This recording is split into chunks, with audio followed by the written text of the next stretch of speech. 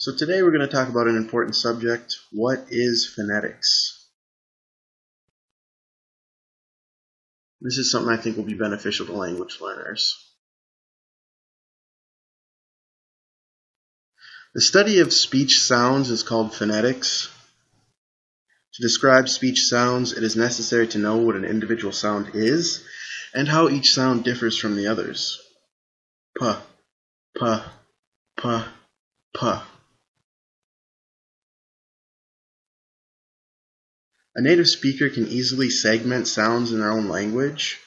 The native speaker knows the sign below is supposed to be keyed out. However, this can be challenging for the non-native speaker.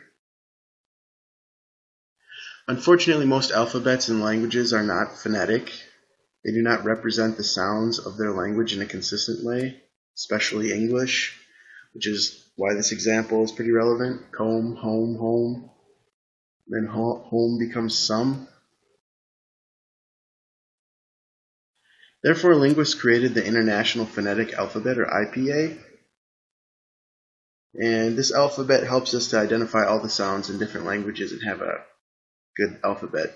So the International Phonetic Association created the IPA to include enough symbols to represent the fundamental sounds of all languages. Here's Arabic. So the IPA kind of has a standard alphabet for all